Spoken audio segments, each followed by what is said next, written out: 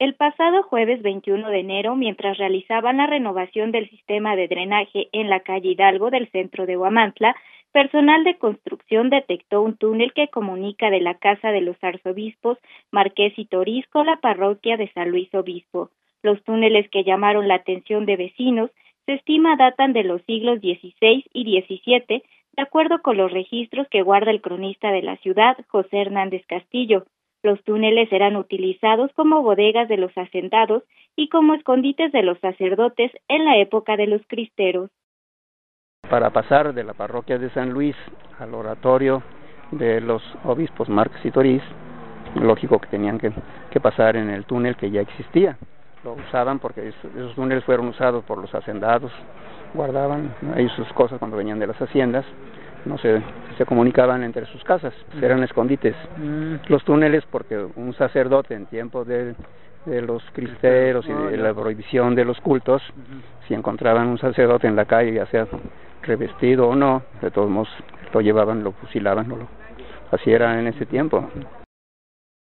Otra de las funciones de los túneles fue como escondites de las riquezas de los hacendados. La existencia de estos túneles solo era conocida por las autoridades municipales en turno. Por lo pronto, su destape ha despertado la curiosidad de la población.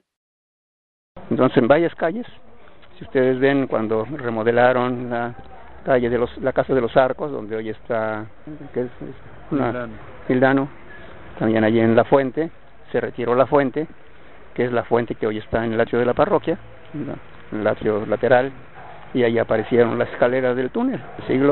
Desde el siglo XVIII y XIX todavía se tienen documentos en libros del archivo y en otros lugares donde se usaban los túneles en forma secreta.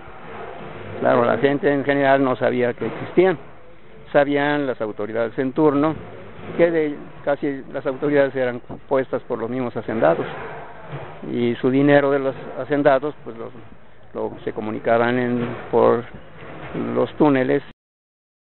Refirió que hasta el momento solo se tiene el conocimiento de túneles del centro hasta el barrio de San Miguel. Sin embargo, existen leyendas de túneles que comunican hasta la Malinci. Descartó por el momento que los túneles se puedan ofrecer como atractivo turístico, ya que para desarrollar este proyecto se tendría que establecer un convenio con los propietarios de las casas, quienes tienen las entradas a los túneles, los cuales alcanzan medidas de 2,5 metros de alto por 3 metros de ancho. Para Sistema de Noticias, Beatriz Valverde.